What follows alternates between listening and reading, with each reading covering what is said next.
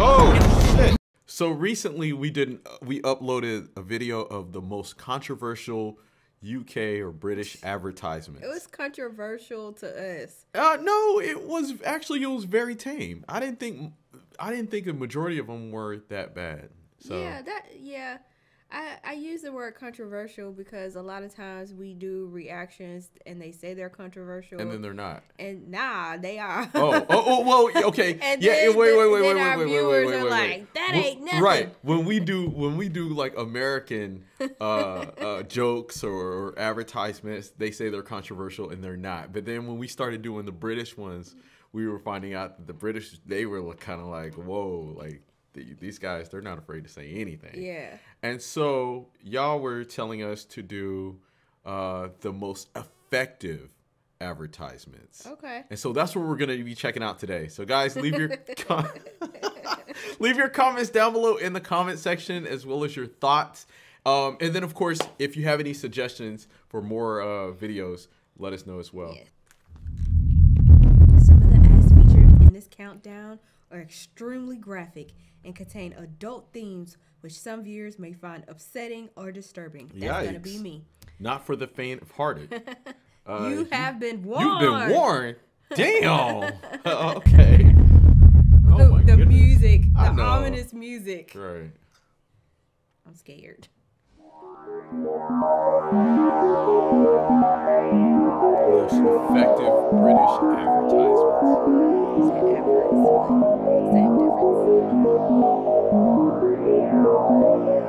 Hello, I'm a pizza.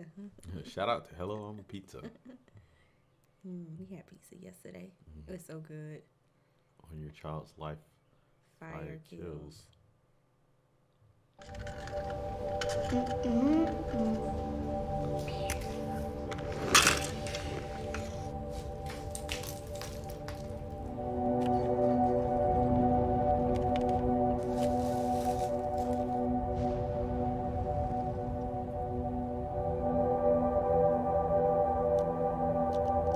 Last year in England, 15 children died in house fires. Children like yours. So parents, I'd like you to make a promise. Repeat after me. I swear on my child's life to test my smoke alarm on clock change day. Give my family the best chance of surviving a house fire. You did promise, didn't you?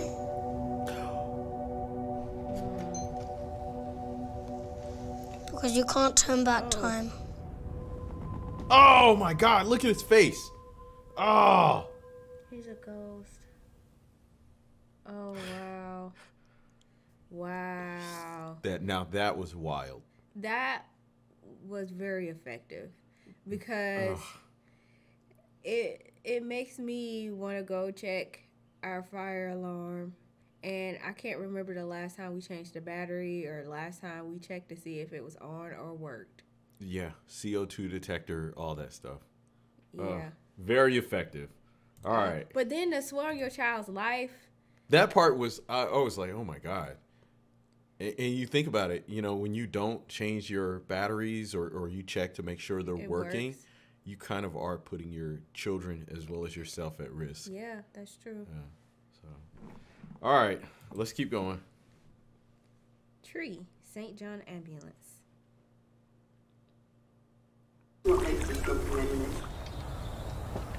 New scooter? Oh, yeah? You know those ones where... Oh, hold on. Better get this, buddy. Hello, Martin. Wasn't expecting to hear from you today. Wasn't Steve supposed to be sorting that out on Friday? Oh, my goodness. I don't think I want to watch it. Oh, fuck! Oh, Alice is one of thousands of St. John Ambulance volunteers. She's fully trained in first aid and knows what to do in any situation. Say something, buddy. She can be the difference between life and death. But what she can't do is be there every time. Briefly,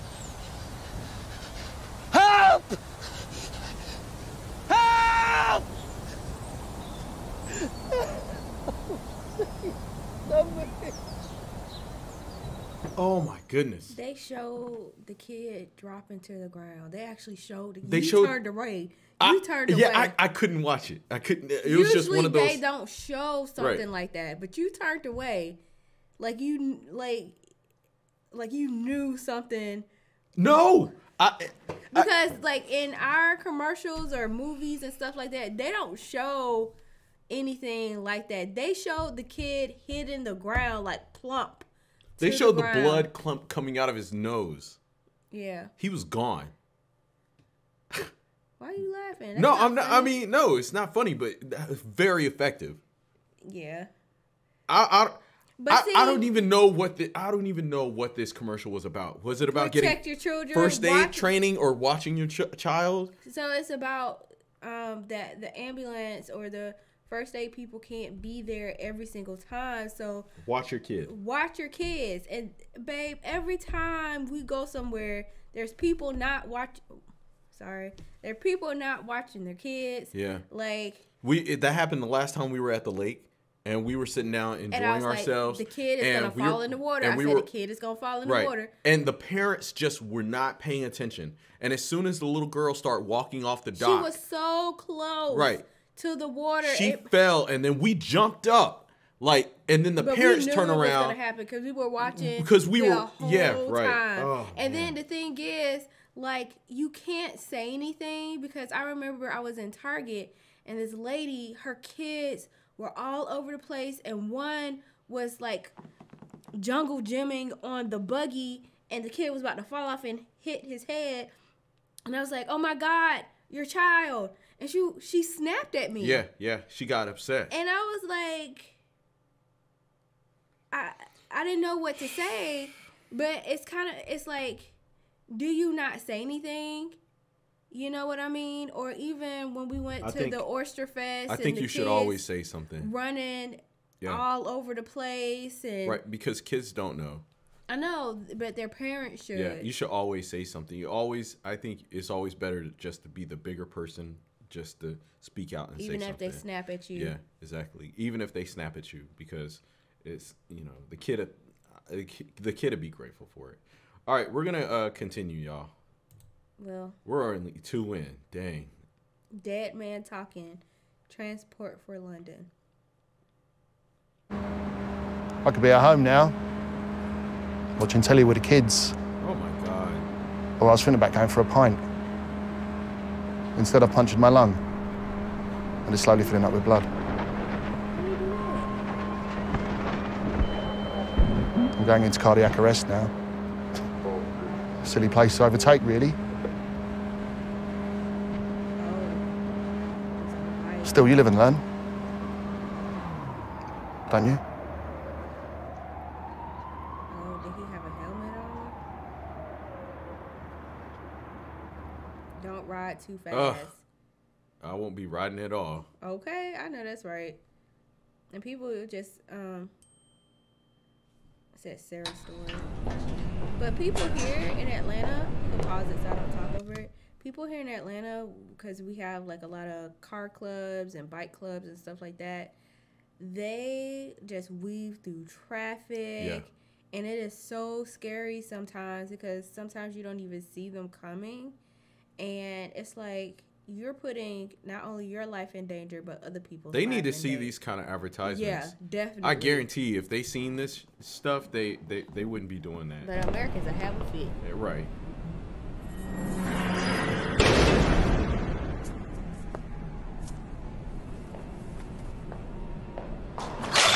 Oh.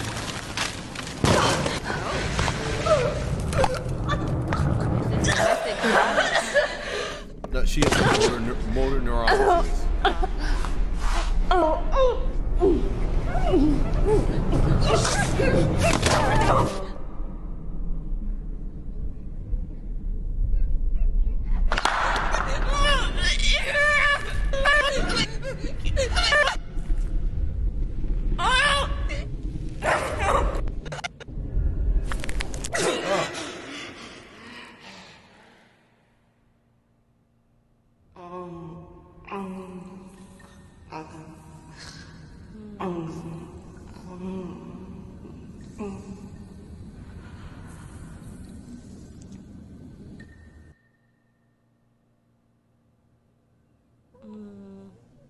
Ugh. This is like when you have like Spasms and stuff. You can't control MS. your. Oh God.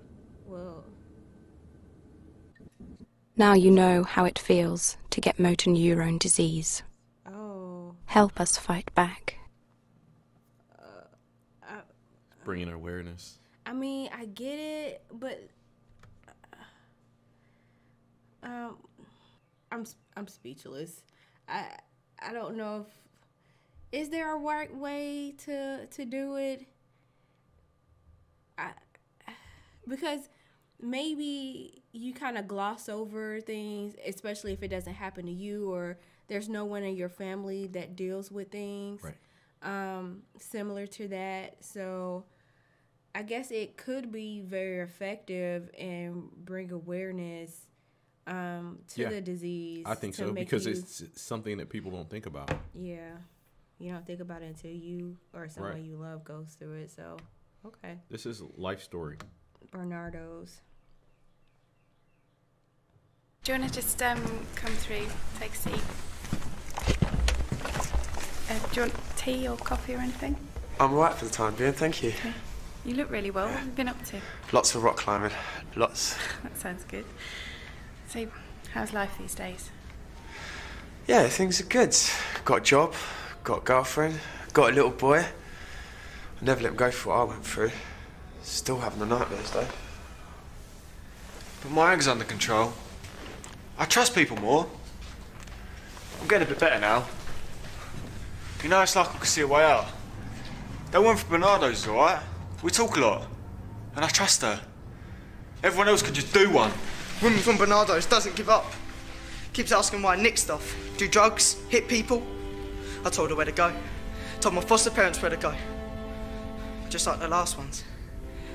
Don't trust no one. I ain't changing ever! Oh, he's getting younger. They laughed at me at the bus stop. Said I was thick. Won't say that again. Mommy's boyfriend hates me. I tried hard, but he always finds me. I'm scared. Wow.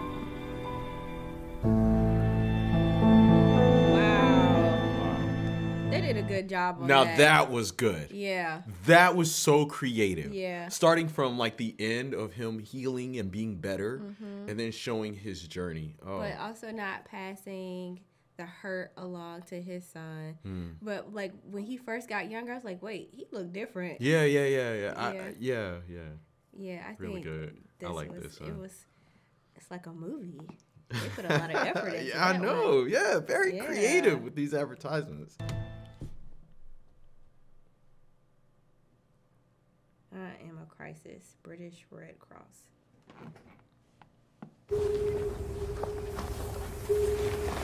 I am the fire that leaves you homeless. A heart attack in aisle 6. The prescription you cannot collect. I am the boiled sweet stuck in your child's throat.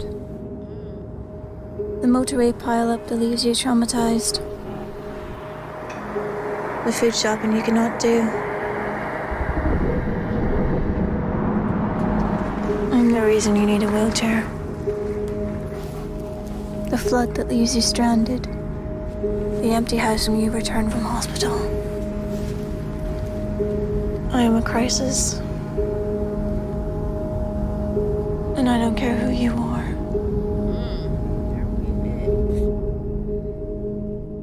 Wow. It can, but oof.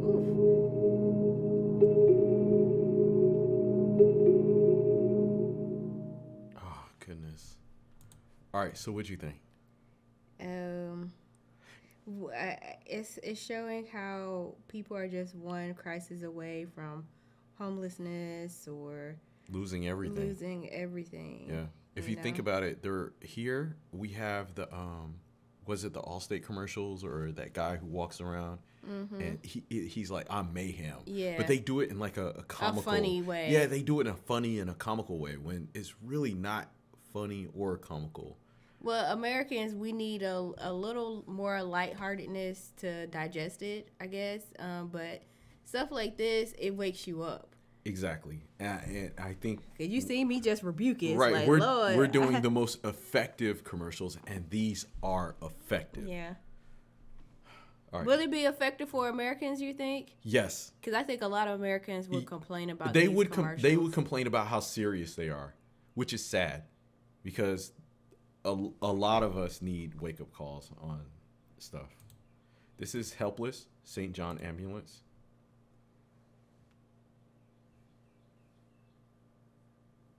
I have to watch something happy after this. I know. Oh, the audio is removed. The audio is taken out. Okay. Can't watch that one. All right. Torture by any other name. Helen Bamber Association. Elena didn't think anyone would hurt her. Oh, wow. All right. So, guys, we just watched the... I forget what this one's called, but I know it's too graphic to put on YouTube. But it's on YouTube. No, I'm saying it's too graphic for us. Because I know if we put this video, because I'm going to edit this out. I know that if we have this on there, our video is definitely going to get flagged. And then our channel demonetized. Right. But we can definitely give our thoughts about what we thought about this commercial. Yeah. Or advertisements. I think this is very graphic, but we stay in Atlanta, which is a hub for trafficking. Yes. And this will be very effective because Atlanta Hartsfield Airport is like a hub for that. You hear stories about girls getting taken like in the stores and hotel rooms, everywhere. So very graphic, very disturbing. And I think if they played something like this in America, it'd be highly effective. Anyway, we're going to continue on. Ooh, can I continue? I don't know. I know, right? Yeah. I need a break. If London were Syria, save the children. Happy birthday to you. Make a wish. Granny. Hello. Have you done your homework? Ada. For a general strike. Ready or not? Here it comes. Violent clashes with live ammunition against. You deserve to get shot. Have a nice day, Mum. Oh, wow. Air strikes on rebel position. We are going to stay. What's happening? Go.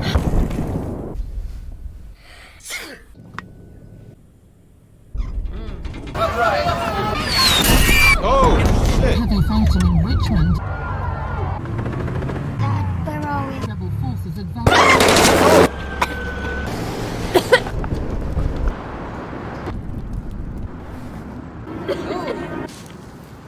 That's that. Daddy!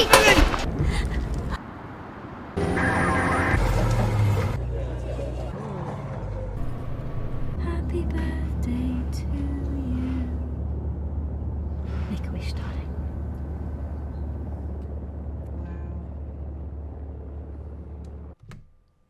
Very effective. Yeah.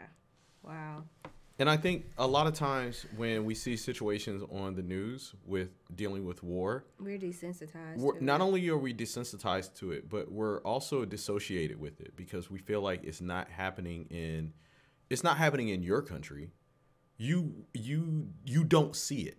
And maybe you flip the channel and it goes to something else. You see it, but you don't really. You see it, but you don't see it. And especially what's happening in Ukraine and Gaza. We're in a day and age with social media of where we actually can see what's happening. There's people there with cell phone footage showing you the conflict of them running with their families and stuff versus before how it would just show like CNN or the news would just show us certain aspects of it. Yeah, and so since it doesn't reflect you or affect you, then it's kind of like on with my day. Yeah, exactly. And so showing this kind of, it puts a lot of things in perspective. Yeah, and it puts you in their shoes. Right. You know, like what if that was your child going through it? You know, right. What if this was your family? Yeah. You know, right. Yeah. Oof. Wow. All right, let's keep going, y'all. Yeah, there you go.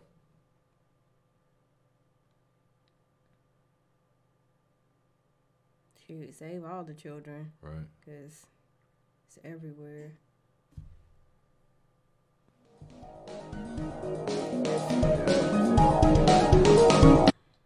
All right, guys. So this was rough.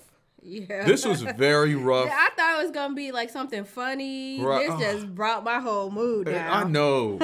So I will say, I guess that's what y'all was trying to do. Right, exactly. And I will say that these advertisements were very effective. Yeah. Very effective, bringing awareness, really making you think about some of the stuff that we do in our normal daily lives and the things that we don't think about as we just go on about our lives. Yeah, we take a lot of things for granted. Absolutely. Right. Yeah. So you guys were right. Let us know your thoughts down below in the comment section, especially if you were watching all of these with us. As always, like, share, and subscribe, and stay tuned for, I don't know. I'm not doing this again. Yeah, exactly. We're gonna be doing some comedy, y'all. Happy. Yeah, give us This some. It's a comedy yeah, channel. exactly. Give us some comedy. We'll watch some comedy after this, cause I need a good laugh. Anyway, see you guys later.